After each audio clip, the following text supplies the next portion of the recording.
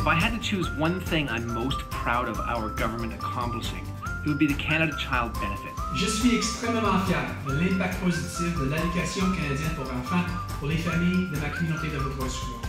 A family in Sechelt stopped me and said that they used to receive $100 a month.